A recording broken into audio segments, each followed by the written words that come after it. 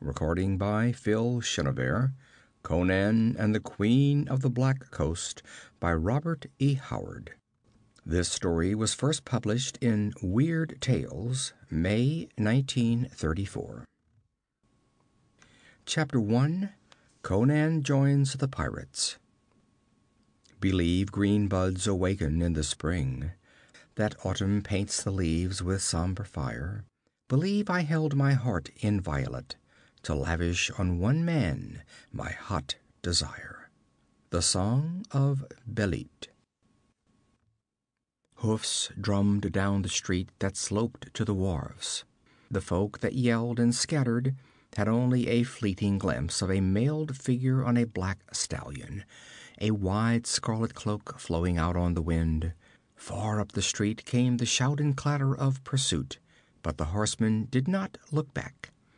He swept out onto the wharfs and jerked the plunging stallion back on its haunches at the very lip of the pier. Seamen gaped up at him as they stood to the sweep and striped sail of a high-prowed, broad-waisted galley. The master, sturdy and black-bearded, stood in the bows, easing her away from the piles with a boat-hook.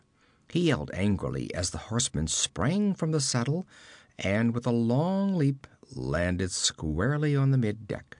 "Who invited you aboard?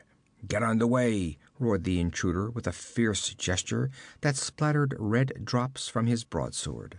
"But we're bound for the coasts of Kush," expostulated the master. "Then I'm for Kush. Push off, I tell you." The other cast a quick glance up the street, along which a squad of horsemen were galloping. Far behind them toiled a group of archers, crossbows on their shoulders.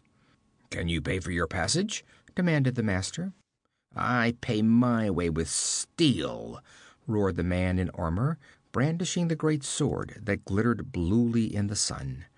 "By Crom, man, if you don't get under way, I'll drench this galley in the blood of its crew." The shipmaster was a good judge of men. One glance at the dark, scarred face of the swordsman hardened with passion, and he shouted a quick order, thrusting strongly against the piles. The galley wallowed out into clear water. The oars began to clack rhythmically. Then a puff of wind filled the shimmering sail. The light ship heeled to the gust, then took her course like a swan, gathering headway as she skimmed along. On the wharves the riders were shaking their swords and shouting threats and commands that the ship put about, and yelling for the bowmen to hasten before the craft was out of arbalest range. "Let them rave," grinned the swordsman heartily. "Do you keep her on a course, master steersman." The master descended from the small deck between the bows, made his way between the rows of oarsmen, and mounted the middeck. The stranger stood there, with his back to the mast, eyes narrowed alertly, sword ready. The shipmen eyed him steadily, careful not to make any move toward the long knife in his belt. He saw a tall, powerfully built figure in a black scale mail hauberk, burnished greaves, and a blue steel helmet from which jutted bull's horns highly polished. From the mailed shoulders fell the scarlet cloak, blowing in the sea wind. A broad shagreen belt with a golden buckle held the scabbard of the broadsword he wore. Under the horned helmet, a square-cut black mane contrasted with smoldering blue eyes. "If we must travel together," said the master, "we may as well be at peace with each other. My name is Tito, licensed master shipman of the ports of Argos. I am bound for Kush, to trade beads and silk and sugar and brass-hilted swords to the Black Kings for ivory, copra, copper ore, slaves, and pearls." The swordsman glanced back at the rapidly receding docks, where the figures still gesticulated helplessly, evidently having trouble in finding a boat swift enough to overhaul the fast-sailing galley. "I am Conan, a Cimmerian," he answered. "I came into Argos seeking employment, but with no wars forward, there was nothing to which I might turn my hand." "Why do the guardsmen pursue you?" asked Tito. "Not that it's any of my business, but I thought perhaps—" "I have nothing to conceal," replied the Cimmerian. "By Crom, though, I've spent considerable time among you civilized peoples. Your ways are still beyond my comprehension." "Well, last night in a tavern, a captain in the king's guard offered violence to the sweetheart of a young soldier, who naturally ran him through. But it seems there is some cursed law against killing guardsmen, and the boy and his girl fled away. It was bruited about that I was seen with them, and so today I was haled into court, and a judge asked me where the lad had gone. I replied that since he was a friend of mine, I would not betray him. Then the court waxed wrath, and the judge talked a great deal about my duty to the state and society, and other things I did not understand, and bade me tell where my friend had flown. By this time I was becoming wrathful myself, for I had explained my position. But I choked my ire and held my peace, and the judge squalled that I had shown contempt for the court, and that I should be hurled into a dungeon to rot until I betrayed my friend. So then, seeing they were all mad, I drew my sword and cleft the judge's skull. Then I cut my way out of the court, and seeing the high constable's stallion tied nearby, I rode for the wharfs, where I thought to find a ship bound for foreign parts." "Well," said Tito hardily, "the courts have fleeced me too often in suits with rich merchants for me to owe them any love. I'll have questions to answer if I ever anchor in that port again, but I can prove I acted under compulsion. You may as well put up your sword. We're peaceable sailors and have nothing against you. Besides, it's all as well to have a fighting man like yourself on board. Come up on the poop deck and we'll have a tankard of ale." "Good enough," readily responded the Cimmerian, sheathing his sword. The Argus was a small, sturdy ship, typical of those trading crafts which ply between the ports of Zighara and Argos and the southern coasts, hugging the shoreline and seldom venturing far into the open ocean. It was high of stern, with a tall curving prow, broad in the waist, sloping beautifully to stem and stern.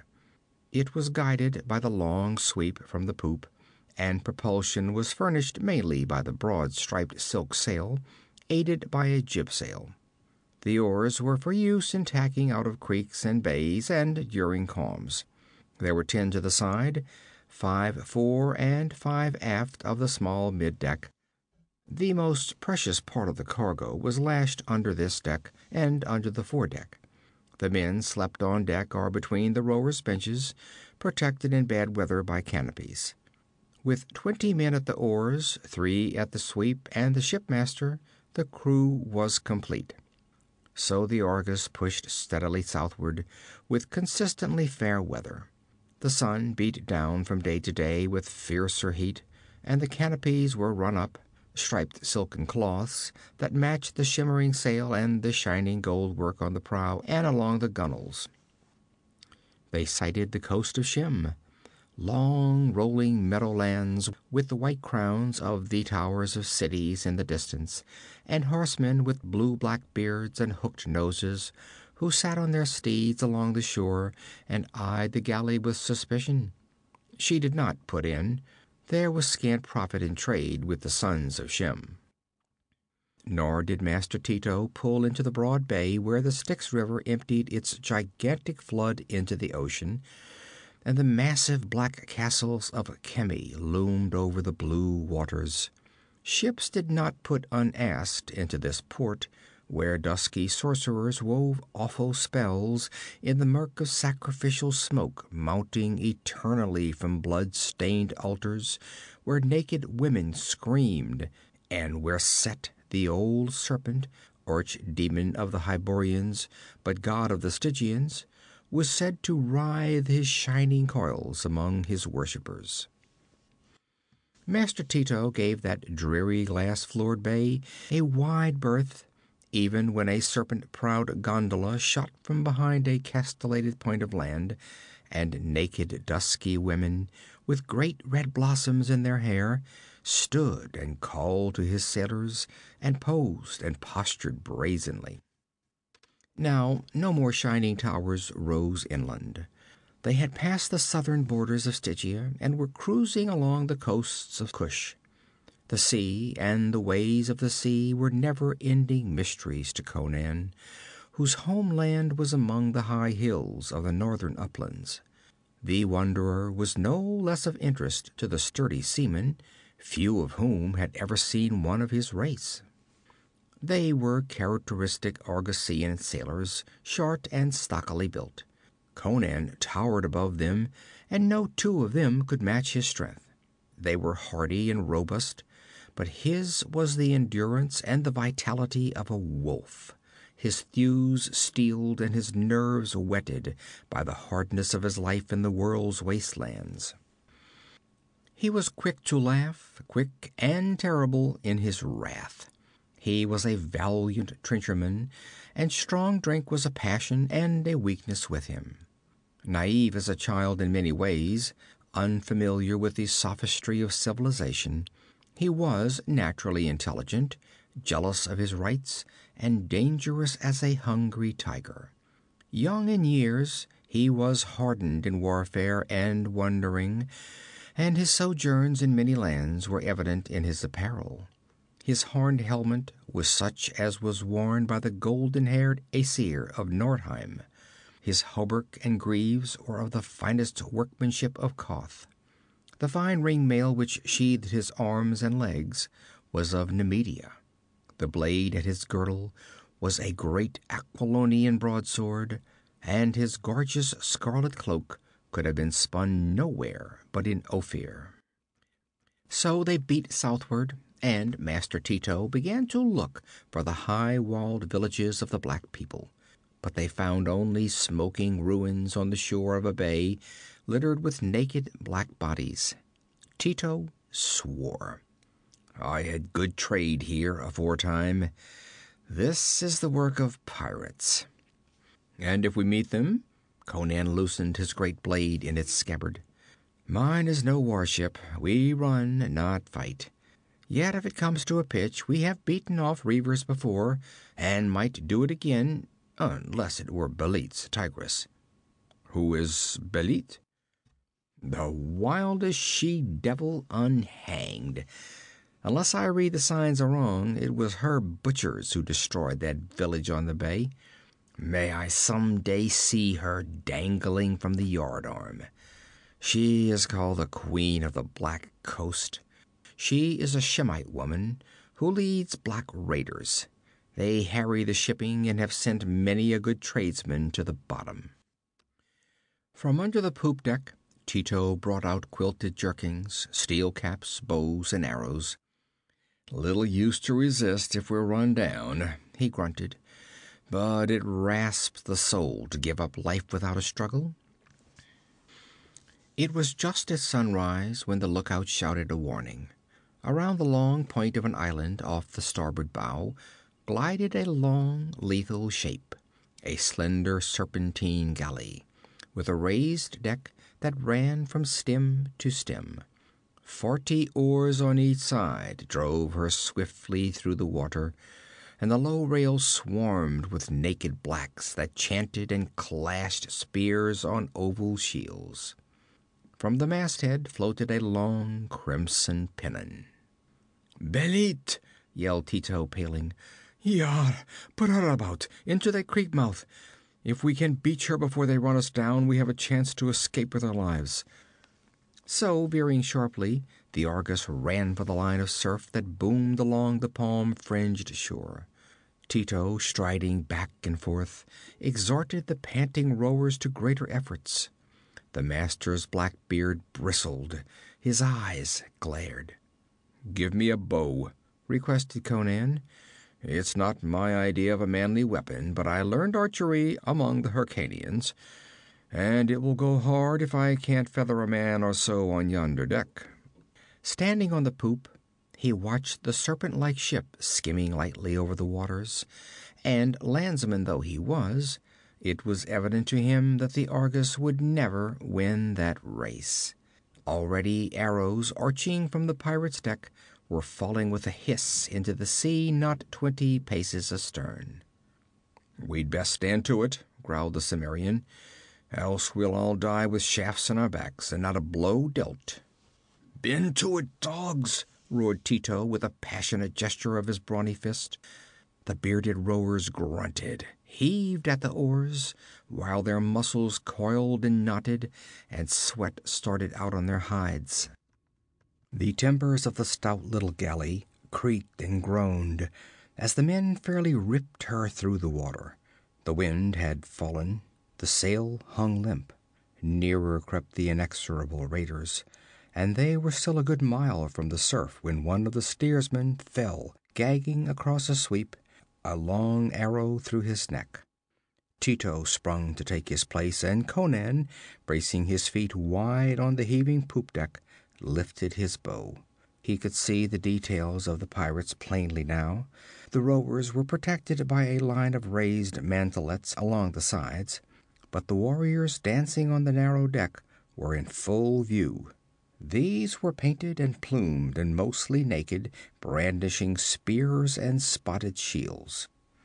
On the raised platform in the bows stood a slim figure whose white skin glistened in dazzling contrast to the glossy ebon hides about it.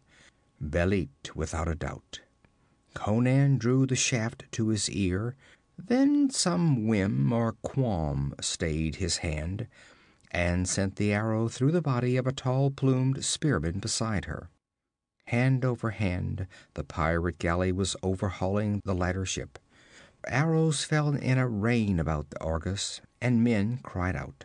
All the steersmen were down, pin-cushioned, and Tito was handling the massive sweep alone, gasping black curses, his braced legs knots of straining thews. Then, with a sob, he sank down, a long shaft quivering in his sturdy heart. The Argus lost headway and rolled in the swell.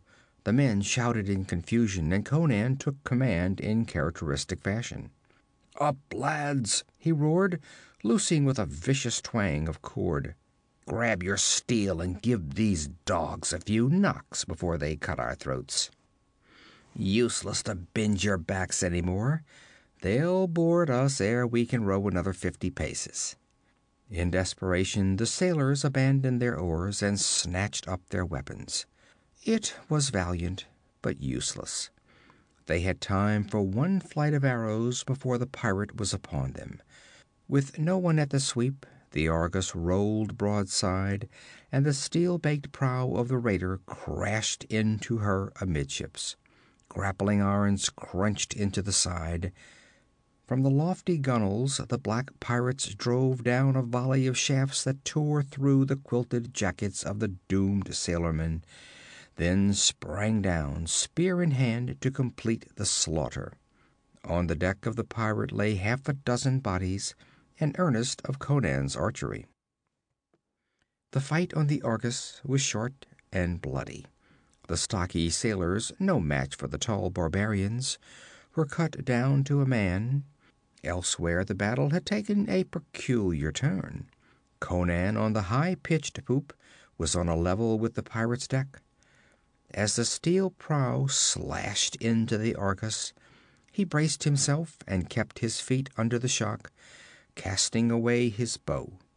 A tall corsair, bounding over the rail, was met in midair by the Cimmerian's great sword, which sheared him cleanly through the torso, so that his body fell one way and his legs another. Then, with a burst of fury that left a heap of mangled corpses along the gunwales, Conan was over the rail and on the deck of the Tigress. In an instant he was in the center of a hurricane of stabbing spears and lashing clubs. But he moved in a blinding blur of steel. Spears bent on his armor or swished empty air, and his sword sang its death song. The fighting madness of his race was upon him, and with a red mist of unreasoning fury wavering before his blazing eyes, He cleft skulls, smashed breasts, severed limbs, ripped out entrails, and littered the deck like a shambles with a ghastly harvest of brains and blood. Invulnerable in his armor, his back against the mast, he heaped mangled corpses at his feet until his enemies gave back, panting in rage and fear. Then, as they lifted their spears to cast them, and he tensed himself to leap and die in the midst of them, a shrill cry froze the lifted arms. They stood like statues, the black giants posed for the spear casts, the mailed swordsman with his dripping blade. Belit sprang before the blacks, beating down their spears. She turned toward Conan, her bosom heaving, her eyes flashing. Fierce fingers of wonder caught at his heart. She was slender, yet formed like a goddess, at once lithe and voluptuous. Her only garment was a broad silken girdle. Her white ivory limbs and the ivory globes of her breasts drove a beat of fierce passion through the Cimmerian's pulse, even in the panting fury of battle. Her rich black hair, black as a Stygian night, fell in rippling burnished clusters down her supple back. Her dark eyes burned on the Cimmerian. She was untamed as a desert wind, supple and dangerous as a she-panther. She came close to him, heedless of his great blade, dripping with blood of her warriors. Her supple thigh brushed against it, so close she came to the tall warrior. Her red lips parted as she stared up into his somber, menacing eyes. "Who are you?" she demanded. "By Ishtar, I have never seen your like, though I have ranged the seas from the coasts of Zingara to the fires of the ultimate south. Whence come you?" "From Argos," he answered shortly, alert for treachery. Let her slim hand move toward the jeweled dagger in her girdle, and a buffet of his open hand would stretch her senseless on the deck. Yet in his heart he did not fear. He had held too many women, civilized or barbaric, in his iron-thewed arms not to recognize the light that burned in the eyes of this one. "You are no soft Iborian," she exclaimed. "You are fierce and hard as a gray wolf. Those eyes were never dimmed by city lights. Those thews were never softened by life amid marble walls."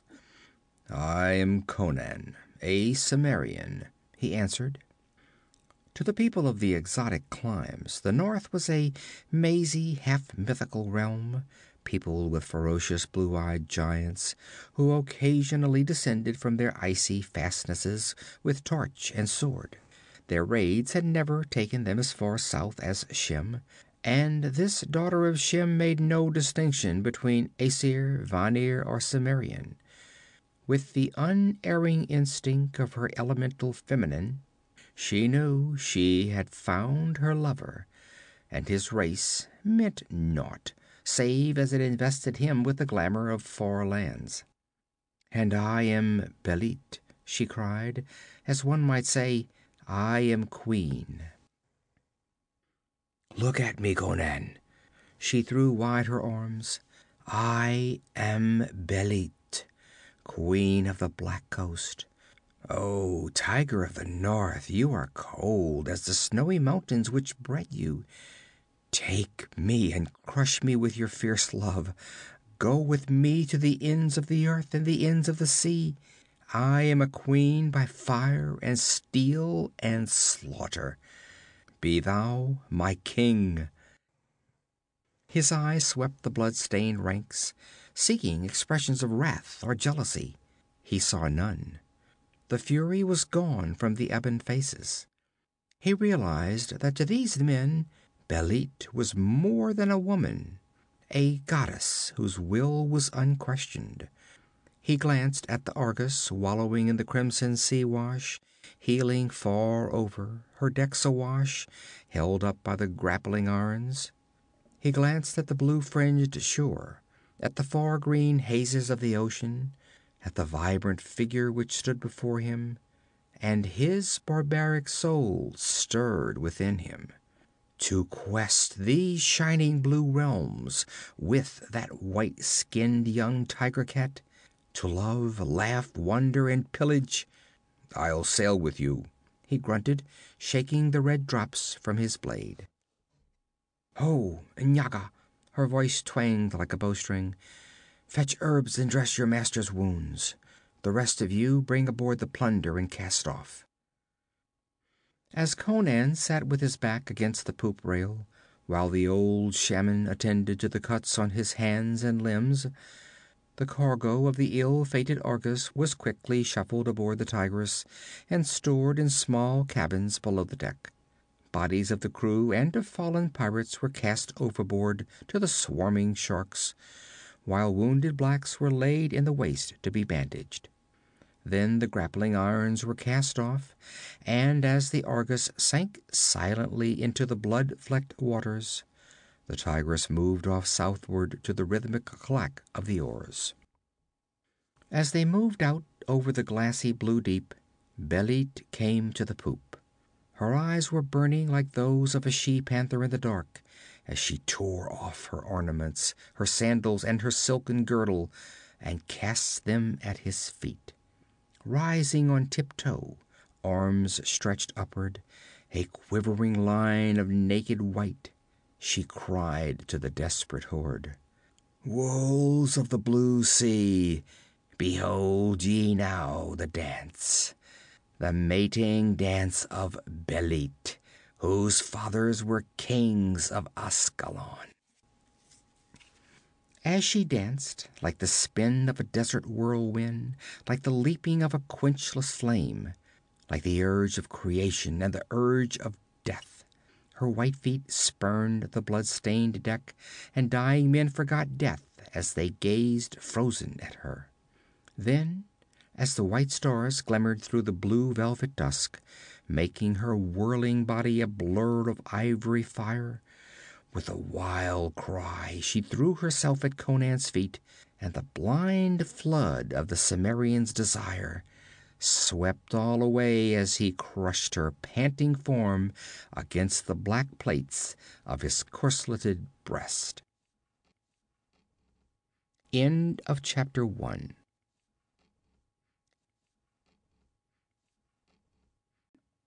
Chapter 2. The Black Lotus. In that dead citadel of crumbling stone, her eyes were snared by that unholy sheen, and curious madness took me by the throat, as of a rival lover thrust between. The Song of Belit. The Tigress ranged the sea, and the black villages shuddered. Tom-toms beat in the night, with the tale that the she-devil of the sea had found a mate, an iron man whose wrath was as that of a wounded lion. And survivors of butchered Stygian ships named Belit with curses, and a white warrior with fierce blue eyes. So the Stygian princes remembered this man long and long, and their memory was a bitter tree which bore crimson fruit in the years to come. But heedless as a vagrant wind, the Tigress cruised the southern coasts, until she anchored at the mouth of a broad, sullen river, whose banks were jungle-clouded walls of mystery. "This is the river Zarkheba, which is death," said Belit. "Its waters are poisonous. See how dark and murky they run. Only venomous reptiles live in that river. The black people shun it. Once a Stygian galley, fleeing from me, fled up the river and vanished. I anchored in this very spot, and days later the galley came floating down the dark waters, its deck blood-stained and deserted. Only one man was on board, and he was mad and died gibbering. The cargo was intact, but the crew had vanished into silence and mystery. My lover, I believe there is a city somewhere on that river. I have heard tales of giant towers and walls glimpsed afar off by sailors who dared go part way up the river. We fear nothing, Conan. Let us go and sack that city."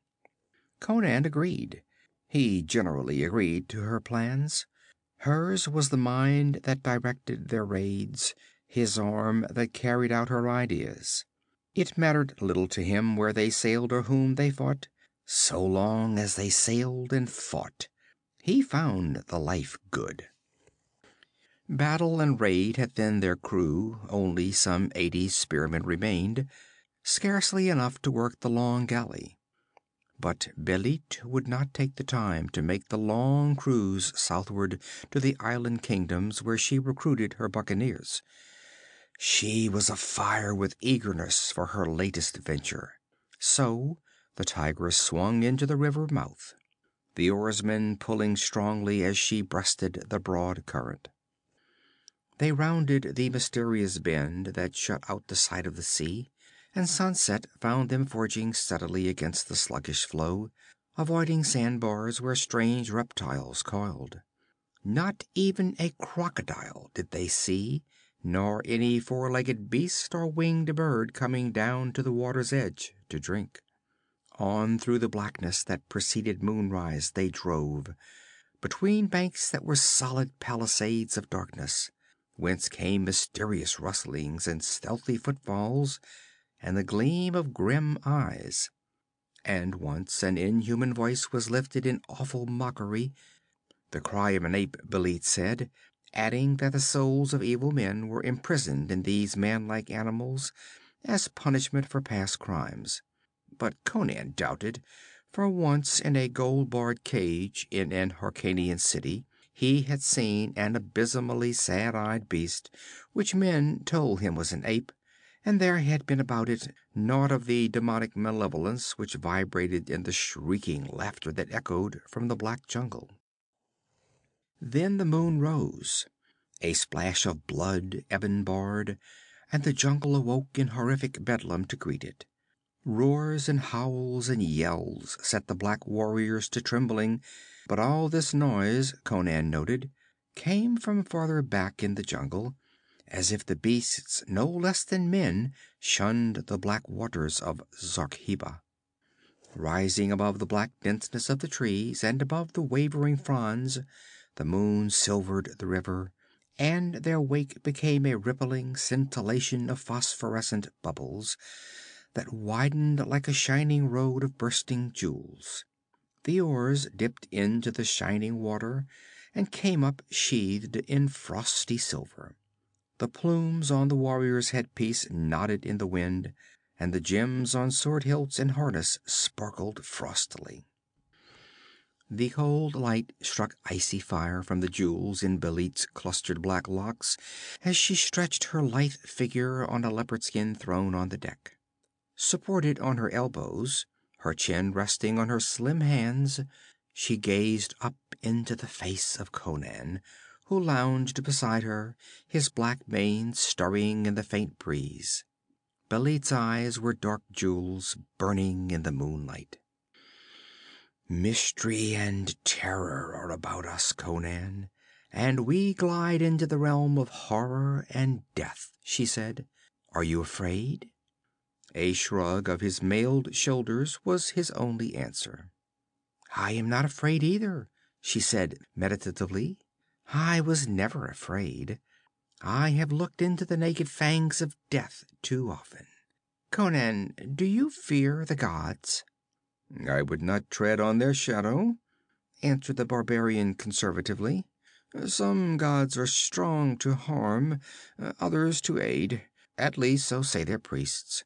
Mithra of the Hyborians must be a strong god, because his people have builded their cities over the world.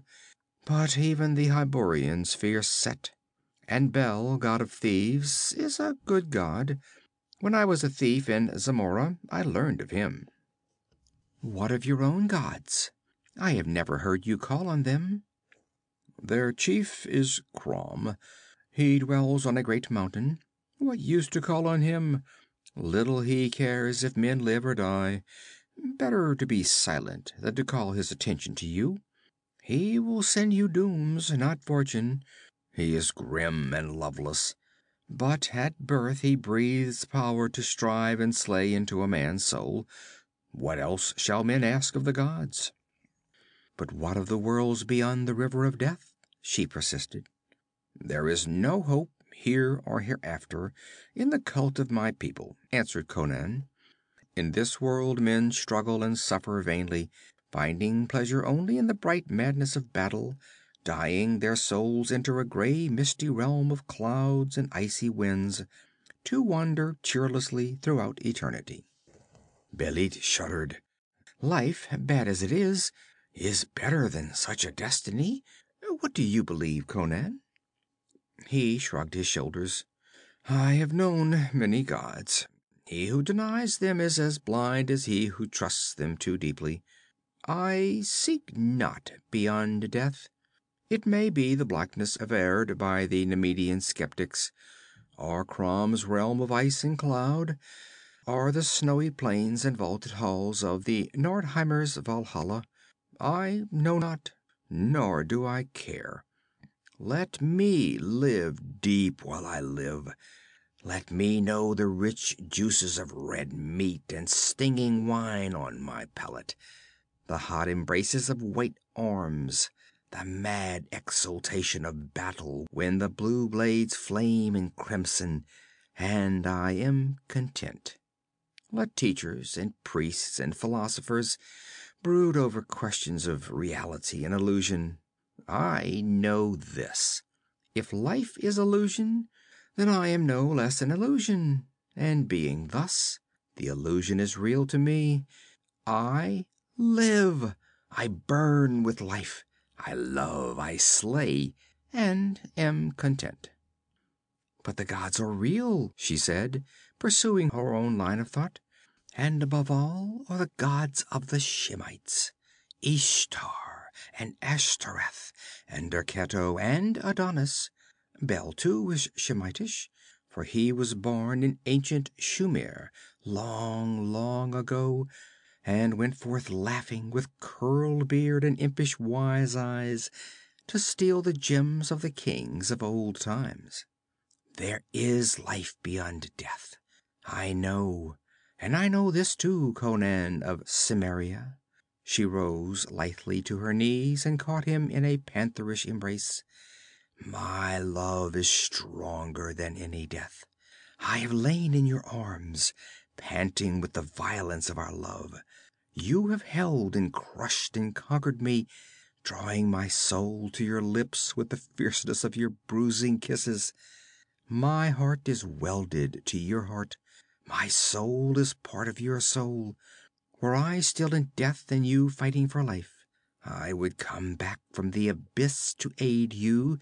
Aye, whether my spirit floated with the purple sails on the crystal sea of paradise, or writhed on the molten flames of hell, I am yours, and all the gods and all their eternities shall not sever us." A scream rang from the lookout in the bows. Thrusting Belit aside, Conan bounded up, his sword a long silver glitter in the moonlight, his hair bristling at what he saw. The black warrior dangled above the deck, supported by what seemed a dark pliant tree trunk arching over the rail. Then he realized that it was a gigantic serpent which had writhed its glistening length up the side of the bow and gripped the luckless warrior in its jaws. Its dripping scales shone leprously in the moonlight as it reared its form high above the deck, while the stricken man screamed and writhed like a mouse in the fangs of a python.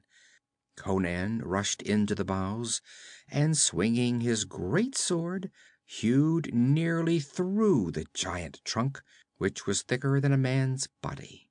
Blood drenched the rails as the dying monster swayed far out, still gripping its victim, and sank into the river, coil by coil, lashing the water to bloody foam, in which man and reptile vanished together. Thereafter Conan kept the lookout watch himself, But no other horror came crawling up from the murky depths, and as dawn whitened over the jungle, he sighted the black fangs of towers jutting up among the trees. He called Belit, who slept on the deck, wrapped in his scarlet cloak, and she sprang to his side, eyes blazing. Her lips were parted to call orders to her warriors to take up bow and spears.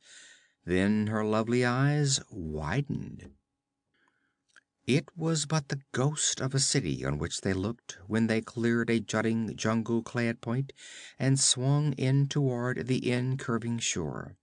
Weeds and rank river grass grew between the stones of broken piers and shattered paves that had once been streets and spacious plazas and broad courts. From all sides, except that toward the river, the jungle crept in, unmasking fallen columns and crumbling mounds with poisonous green. Here and there, buckling towers reeled drunkenly against the morning sky, and broken pillars jutted up among the decaying walls. In the center space, a marble pyramid was spired by a slim column, and on its pinnacle sat or squatted something that Conan supposed to be an image until his keen eyes detected life in it.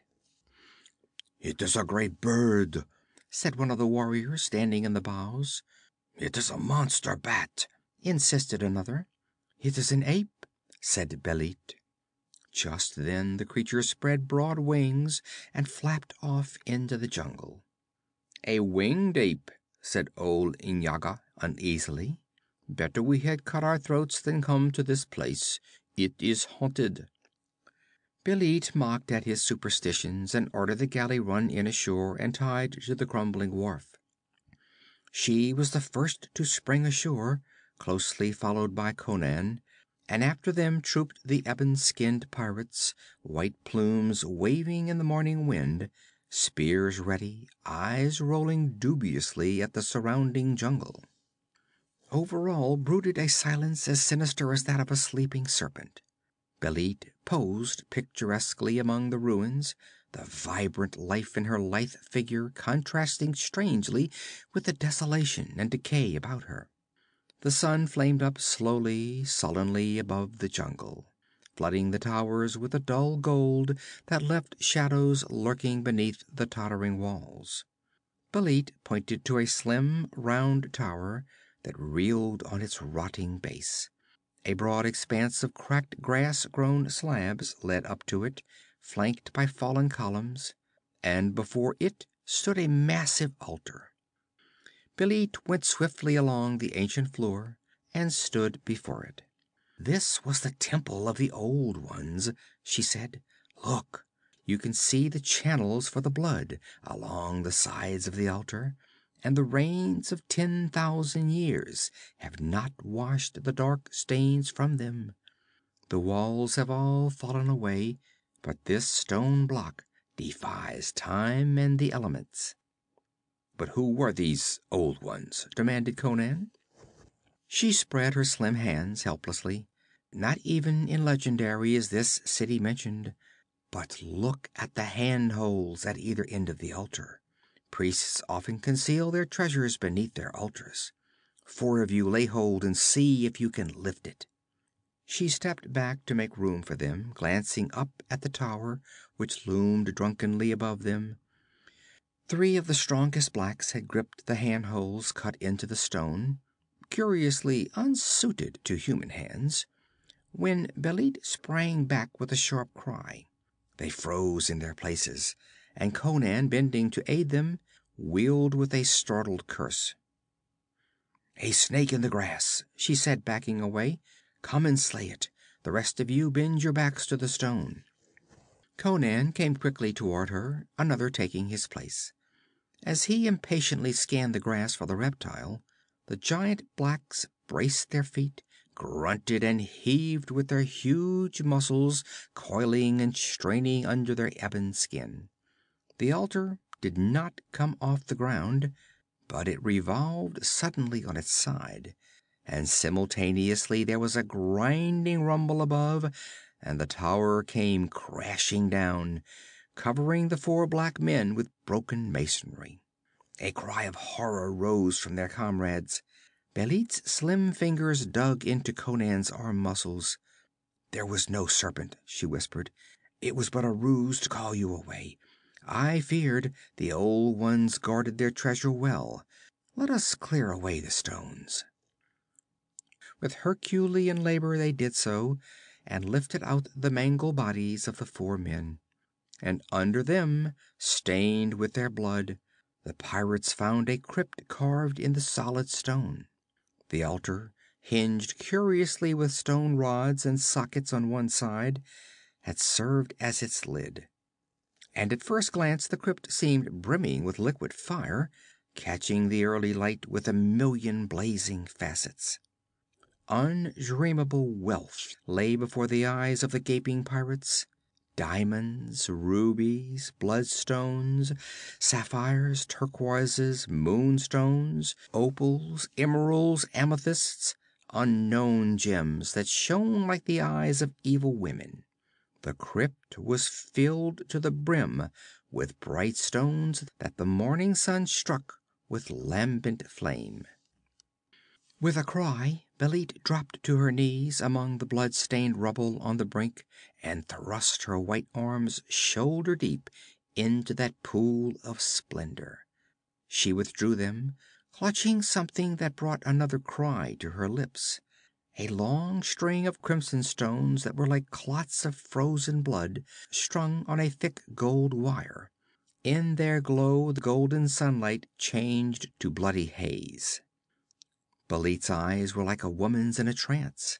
The Shemite soul finds a bright drunkenness in riches and material splendor, and the sight of this treasure might have shaken the soul of a sated emperor of Shushan. "Take up the jewels, dogs!" Her voice was shrill with her emotions. "Look!" A muscular black arm stabbed toward the tigress, and Belit wheeled, her crimson lips asnarl, as if she expected to see a rival corsair sweeping in to despoil her of her plunder. But from the gunwales of the ship a dark shape rose, soaring away over the jungle. "The devil ape has been investigating the ship," muttered the blacks uneasily. "What matter?" cried Belit with a curse, raking back a rebellious lock with an impatient hand. "Make a litter of spears and mantles to bear these jewels. Where the devil are you going?" "To look at the galley," grunted Conan. "That bat thing might have knocked a hole in the bottom, for all we know." He ran swiftly down the cracked wharf and sprang aboard. A moment's swift examination below decks, and he swore heartily, casting a clouded glance in the direction the bat thing had vanished. He returned hastily to Belit, superintending the plundering of the crypt. She had looped the necklace about her neck, and on her naked white bosom the red clots glimmered darkly. A huge naked black stood crotch deep in the jewel-brimming crypt, scooping up great handfuls of splendor to pass them to eager hands above. Strings of frozen iridescence hung between the dusky fingers. Drops of red fire dripped from his hands, piled high with starlight and rainbow. It was as if a black titan stood straddle-legged in the bright pits of hell, his lifted hands full of stars. "That flying devil has staved in the water casks," said Conan. "If we hadn't been so dazed by these stones, we'd have heard the noise. We were fools not to have left a man on guard. We can't drink this river water. I'll take 20 men and search for fresh water in the jungle." She looked at him vaguely, in her eyes the blank blaze of her strange passion, her fingers working at the gems on her breast. "Very well," she said absently, hardly heeding him. "I'll get the loot aboard." The jungle closed quickly about them, changing the light from gold to gray. From the arching green branches creepers dangled like pythons. The warriors fell into single file, creeping through the primordial twilights like black phantoms following a white ghost. Underbrush was not so thick as Conan had anticipated. The ground was spongy, but not slushy. Away from the river, it sloped gradually upward. Deeper and deeper they plunged into the green waving depths, and still there was no sign of water, either running stream or stagnant pool. Conan halted suddenly, his warriors freezing into basaltic statues. In the tense silence that followed, the Cimmerian shook his head irritably. "Go ahead," he grunted to a sub-chief Ngora. "March straight on until you can no longer see me. Then stop and wait for me. I believe we're being followed. I heard something." The blacks shuffled their feet uneasily, but did as they were told. As they swung onward, Conan stepped quickly behind a great tree, glaring back along the way they had come.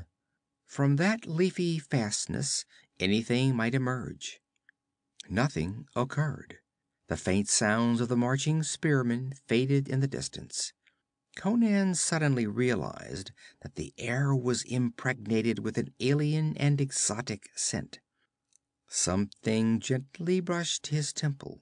He turned quickly. From a cluster of green, curiously leafed stalks, great black blossoms nodded at him. One of these had touched him. They seemed to beckon him, to arch their pliant stems toward him. They spread and rustled, though no wind blew. He recoiled, recognizing the Black Lotus, whose juice was death, and whose scent brought dream-haunted slumber. But already he felt a sudden lethargy stealing over him. He sought to lift his sword, to hew down the serpentine stalks, but his arm hung lifeless at his side. He opened his mouth to shout to his warriors, but only a faint rattle issued. The next instant, with appalling suddenness, the jungle wavered and dimmed out before his eyes. He did not hear the screams that burst out awfully not far away, as his knees collapsed, letting him pitch limply to the earth.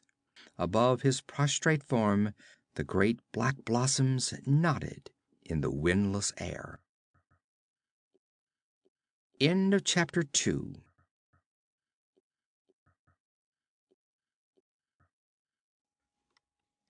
Chapter 3. The Horror in the Jungle. Was it a dream the nighted lotus brought?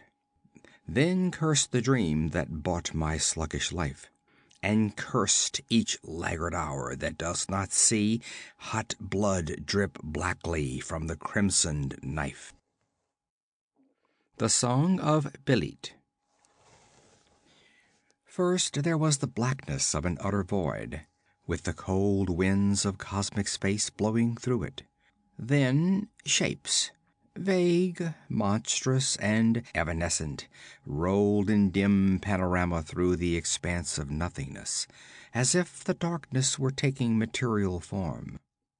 The winds blew, and a vortex formed, a whirling pyramid of roaring blackness. From it grew shape and dimension.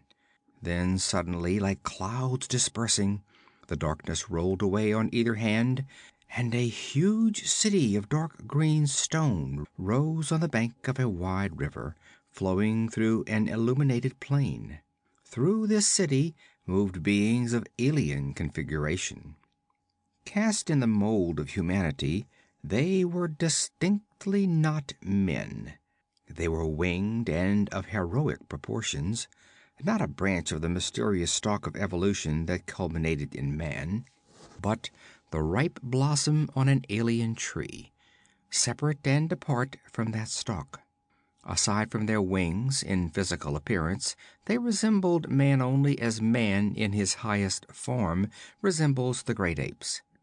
In spiritual, aesthetic, and intellectual development, they were superior to man as man is superior to the gorilla. But when they reared their colossal city, man's primal ancestors had not yet risen from the slime of the primordial seas. These beings were mortal, as are all things built of flesh and blood. They lived, loved, and died, though the individual span of life was enormous. Then, after uncounted millions of years, the change began. The vista shimmered and wavered like a picture thrown on a wind-blown curtain.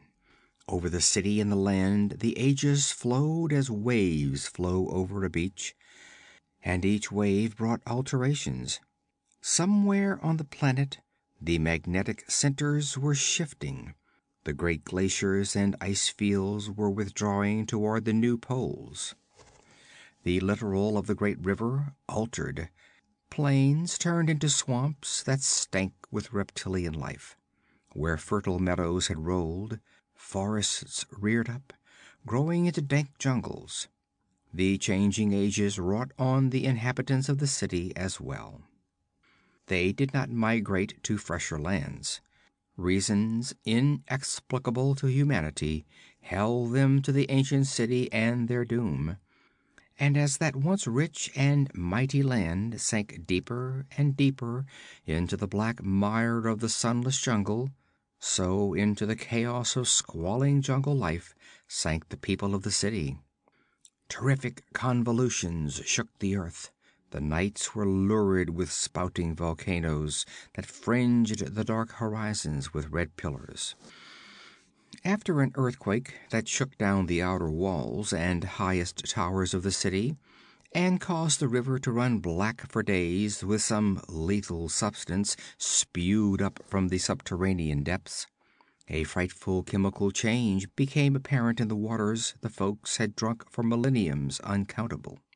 Many died who drank of it, and in those who lived the drinking wrought change, subtle, gradual, and grisly.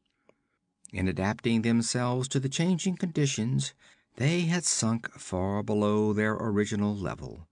But the lethal waters altered them even more horribly from generation to more bestial generation. They who had been winged gods became pinioned demons, with all that remained of their ancestors' vast knowledge distorted and perverted and twisted into ghastly paths.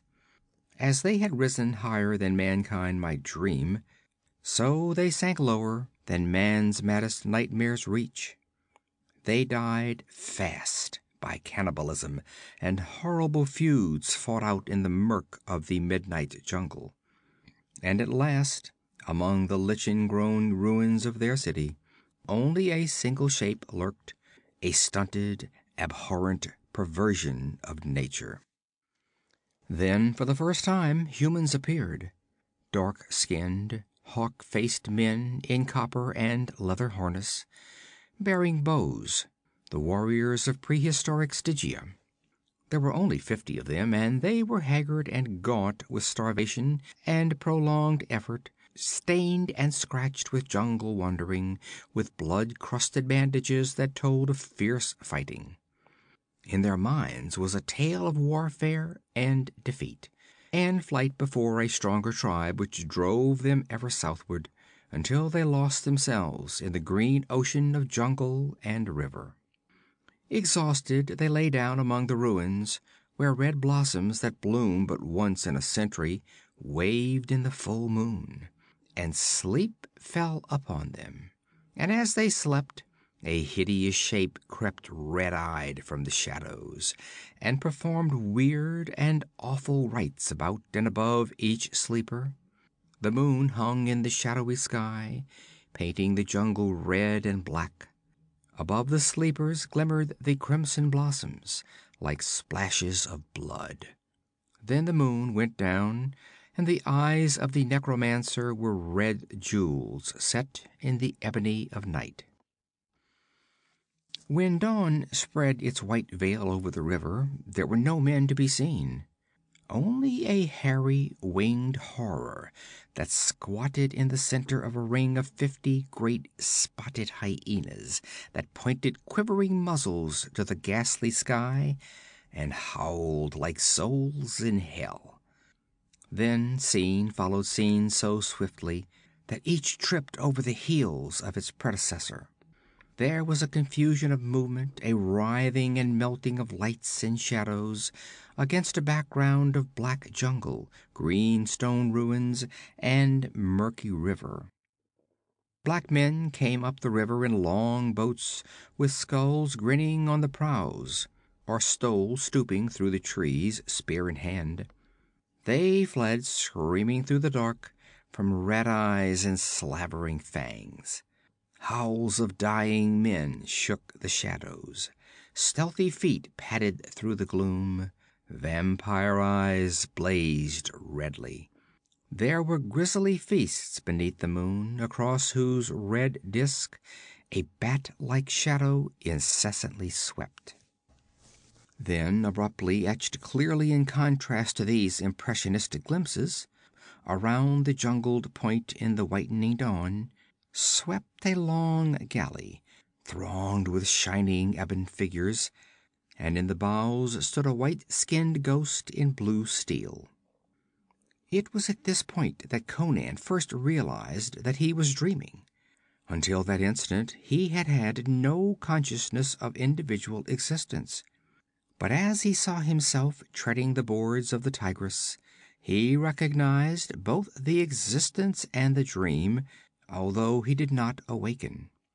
Even as he wondered, the scene shifted abruptly to a jungle glade where N'Gora and 19 black spearmen stood, as if awaiting someone. Even as he realized that it was he for whom they waited, a horror swooped down from the skies, and their stolidity was broken by yells of fear. Like men maddened by terror, they threw away their weapons and raced wildly through the jungle, pressed close by the slavering monstrosity that flapped its wings above them. Chaos and confusion followed this vision, during which Conan feebly struggled to awake. Dimly, he seemed to see himself lying under a nodding cluster of black blossoms, while from the bushes a hideous shape crept toward him. With a savage effort, he broke the unseen bonds which held him to his dreams and started upright. Bewilderment was in the glare he cast about him. Near him swayed the dusky lotus, and he hastened to draw away from it. In the spongy soil nearby there was a track as if an animal had put out a foot, preparatory to emerging from the bushes, then had withdrawn it. It looked like the spoor of an unbelievably large hyena. He yelled for N'Gora. Primordial silence brooded over the jungle, in which his yells sounded brittle and hollow as mockery. He could not see the sun, but his wilderness-trained instinct told him the day was near its end. A panic arose in him at the thought that he had lain senseless for hours. He hastily followed the tracks of the spearmen, which lay plain in the damp loam before him. They ran in single file, and he soon emerged into a glade, to stop short, the skin crawling between his shoulders, as he recognized it as the glade he had seen in his lotus-drugged dream. Shields and spears lay scattered about as if dropped in headlong flight. And from the tracks which led out of the glade and deeper into the fastnesses, Conan knew that the spearmen had fled wildly. The footprints overlay one another, they weaved blindly among the trees, and with startling suddenness the hastening Cimmerian came out of the jungle onto a hill-like rock which sloped steeply to break off abruptly in a sheer precipice 40 feet high. And something crouched on the brink. At first Conan thought it to be a great black gorilla. Then he saw that it was a giant black man that crouched ape-like, long arms dangling, froth dripping from the loose lips. It was not until, with a sobbing cry, the creature lifted huge hands and rushed toward him, that Conan recognized N'Gora. The black man gave no heed to Conan's shout as he charged, eyes rolled up to display the whites, teeth gleaming, face an inhuman mask. With his skin crawling with the horror that madness always instills in the sane, Conan passed his sword through the black man's body. Then, avoiding the hooked hands that clawed at him as N'Gora sank down, he strode to the edge of the cliff. For an instant he stood looking down into the jagged rocks below, where lay N'Gora's spearmen in limp, distorted attitudes that told of crushed limbs and splintered bones. Not one moved. A cloud of huge black flies buzzed loudly above the blood-splattered stones. The ants had already begun to gnaw at the corpses. On the trees about sat birds of prey, and a jackal, looking up and seeing the man on the cliff, slunk furtively away. For a little space Conan stood motionless. Then he wheeled and ran back the way he had come, flinging himself with reckless haste through the tall grass and bushes, hurdling creepers that sprawled snake-like across his path. His sword swung low in his right hand, and an unaccustomed pallor tinged his dark face. The silence that reigned in the jungle was not broken.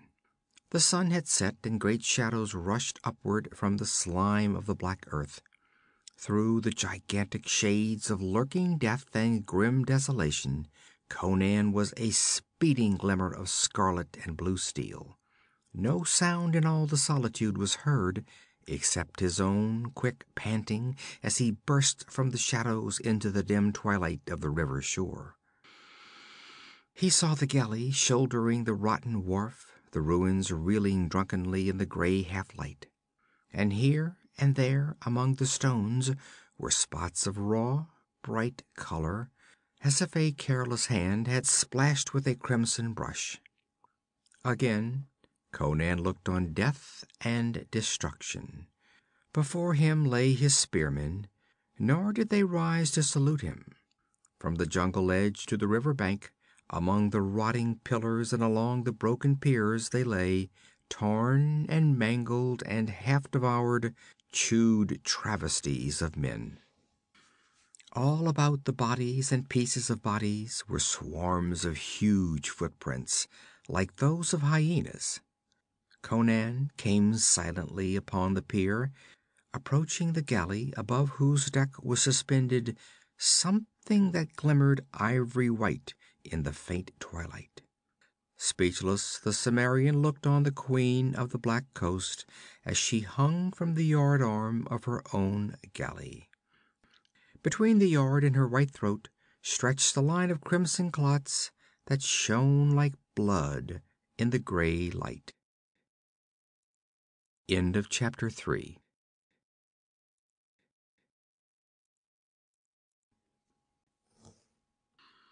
Chapter 4. The Attack from the Air.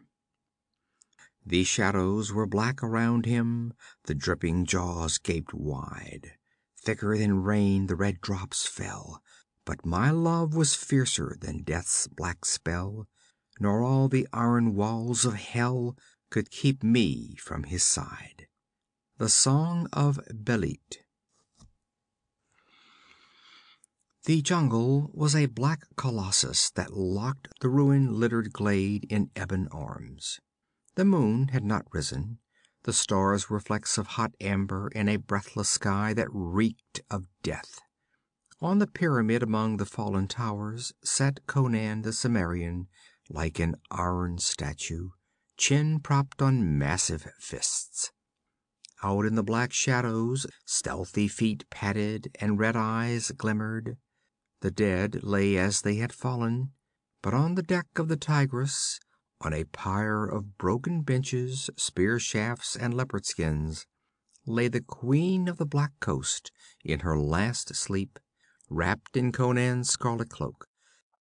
Like a true queen she lay, with her plunder heaped high about her, silks, cloth of gold, silver braid, casks of gems and golden coins, silver ingots, jeweled daggers, and teocallis of gold wedges. But of the plunder of the accursed city Only the sullen waters of Zarkheba could tell where Conan had thrown it with a heathen curse. Now he sat grimly on the pyramid, waiting for his unseen foes. The black fury in his soul drove out all fear. What shapes would emerge from the blackness he knew not, nor did he care. He no longer doubted the visions of the Black Lotus. He understood that while waiting for him in the glade, Ngora and his comrades had been terror-stricken by the winged monster swooping upon them from the sky, and, fleeing in blind panic, had fallen over the cliff, all except their chief, who had somehow escaped their fate, though not madness. Meanwhile, or immediately after, or perhaps before, the destruction of those on the river bank had been accomplished. Conan did not doubt that the slaughter along the river had been massacre rather than battle. Already unmanned by their superstitious fears, the blacks might well have died without striking a blow in their own defense when attacked by their inhuman foes. Why he had been spared so long, he did not understand, unless the malign entity which ruled the river meant to keep him alive to torture him with grief and fear. All pointed to a human or superhuman intelligence. The breaking of the water casks to divide the forces, the driving of the blacks over the cliff, and last and greatest, the grim jest of the crimson necklace knotted like a hangman's noose about Belit's white neck. Having apparently saved the Cimmerian for the choicest victim, and extracted the last ounce of exquisite mental torture, it was likely that the unknown enemy would conclude the drama by sending him after the other victims. No smile bent Conan's grim lips at the thought, but his eyes were lit with iron laughter. The moon rose, striking fire from the Cimmerian's horned helmet. No call awoke the echoes, yet suddenly the night grew tense, and the jungle held its breath. Instinctively, Conan loosened the great sword in its sheath. The pyramid on which he rested was four-sided, one, the side toward the jungle, carved in broad steps. In his hand was a Shemite bow, such as Belit had taught her pirates to use. A heap of arrows lay at his feet, feathered ends toward him, as he rested on one knee. Something moved in the blackness under the trees. Etched abruptly in the rising moon, Conan saw a darkly blocked out head and shoulders, brutish in outline. And now from the shadows dark shapes came silently, swiftly, running low. 20 great spotted hyenas. Their slavering fangs flashed in the moonlight. Their eyes blazed as no true beast's eyes ever blazed. 20. Then the spears of the pirates had taken toll of the pack after all. Even as he thought this, Conan drew notch to ear, and at the twang of the string, a flame-eyed shadow bounded high and fell writhing. The rest did not falter. On they came, and like a rain of death among them fell the arrows of the Cimmerian, driven with all the force and accuracy of steely thews, backed by a hate hot as the slag heaps of hell. In his berserker fury, he did not miss. The air was filled with feathered destruction. The havoc wrought among the onrushing pack was breathtaking. Less than half of them reached the foot of the pyramid. Others dropped upon the broad steps.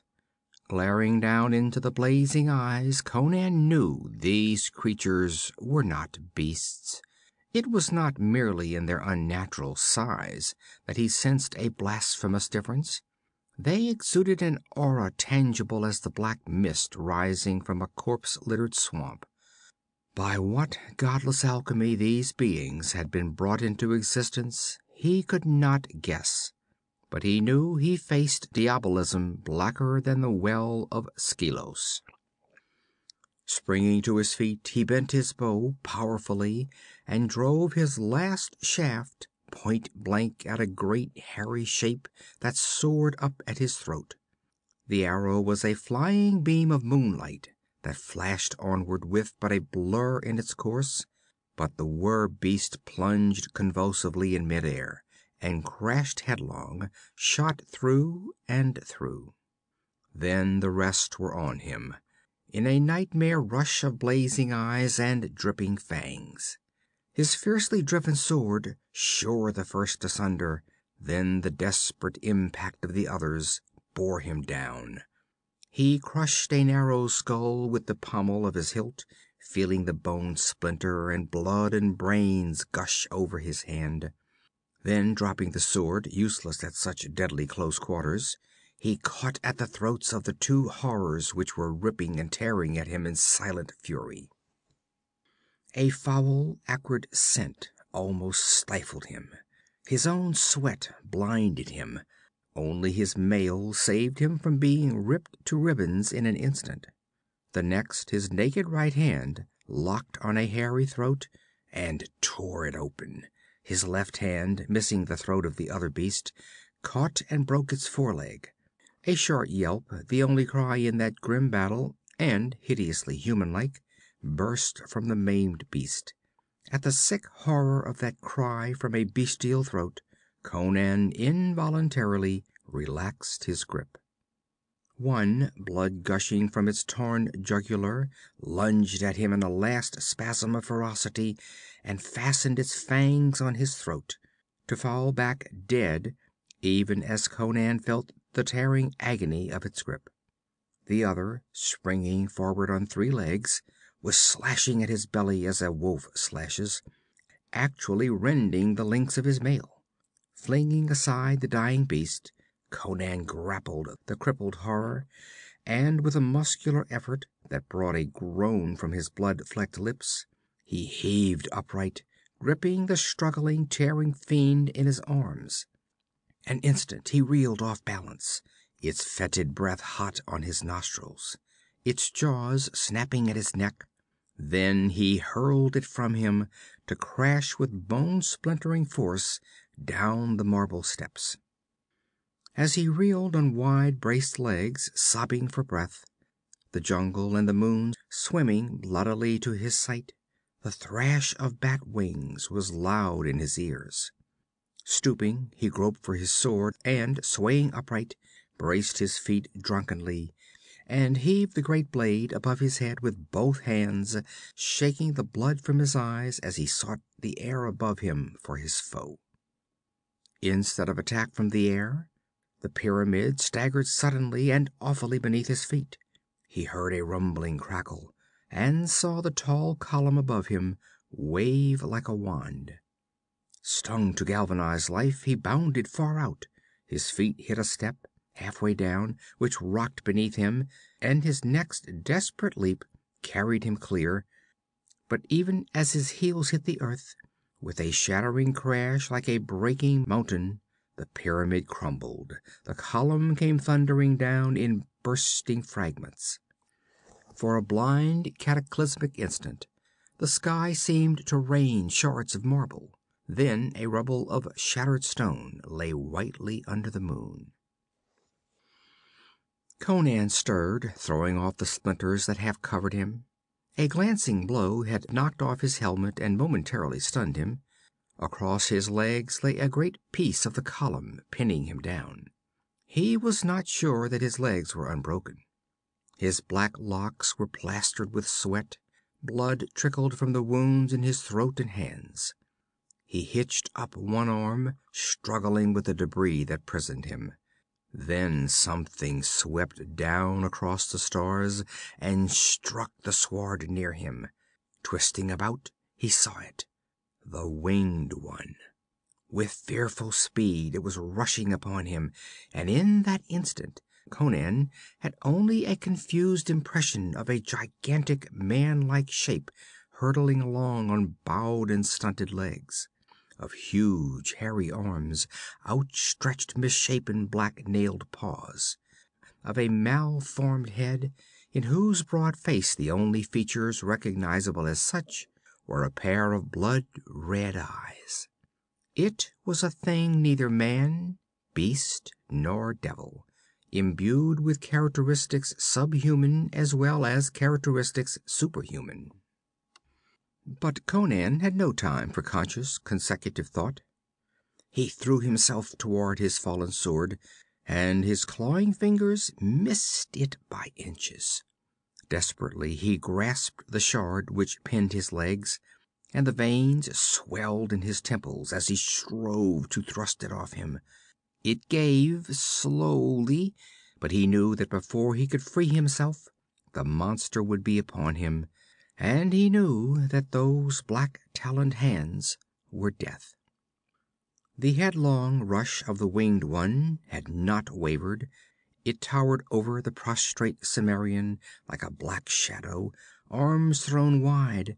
A glimmer of white flashed between it and its victim.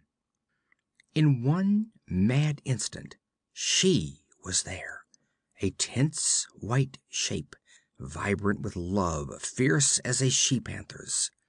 The dazed Cimmerian saw between him and the onrushing death her lithe figure, shimmering like ivory beneath the moon. He saw the blaze of her dark eyes, the thick cluster of her burnished hair. Her bosom heaved, her red lips were parted. She cried out sharp and ringing at the ring of steel as she thrust at the winged monster's breast. "Belit!" screamed Conan. She flashed a quick glance at him, and in her dark eyes he saw her love flaming, a naked elemental thing of raw fire and molten lava. Then she was gone, and the Cimmerian saw only the winged fiend which had staggered back in unwonted fear, arms lifted as if to fend off attack. And he knew that Belit, in truth, lay on her pyre on the Tigress's deck. In his ears rang her passionate cry: "Were I still in death and you fighting for life, I would come back from the abyss." With a terrible cry he heaved upward, hurling the stone aside. The winged one came on again, and Conan sprang to meet it, his veins on fire with madness. The thews started out like cords on his forearms as he swung his great sword, pivoting on his heel with the force of the sweeping arc. Just above the hips it caught the hurling shape, and the knotted legs fell one way, the torso another, as the blade sheared clear through its hairy body. Conan stood in the moonlit silence, the dripping sword sagging in his hand, staring down at the remnants of his enemy. The red eyes glared up at him with awful life, then glazed and set. The great hands knotted spasmodically and stiffened, and the oldest race in the world was extinct. Conan lifted his head, mechanically searching for the beast things that had been its slaves and executioners. None met his gaze. The bodies he saw littering the moon-splashed grass were of men, not beasts. Hawk-faced, dark-skinned men, naked, transfixed by arrows or mangled by sword strokes. And they were crumbling into dust before his eyes. Why had not the winged master come to the aid of its slaves when he struggled with them? Had it feared to come within reach of fangs that might turn and rend it? Craft and caution had lurked in that misshapen skull, but had not availed it in the end. Turning on his heel, the Cimmerian strode down the rotting wharves and stepped aboard the galley. A few strokes of his sword cut her adrift, and he went to the sweep-head. The Tigress rocked slowly in the sullen water, sliding out sluggishly toward the middle of the river, until the broad current caught her. Conan leaned on the sweep, his somber gaze fixed on the cloak-wrapped shape that lay in state on the pyre, the richness of which was equal to the ransom of an empress. End of chapter 4.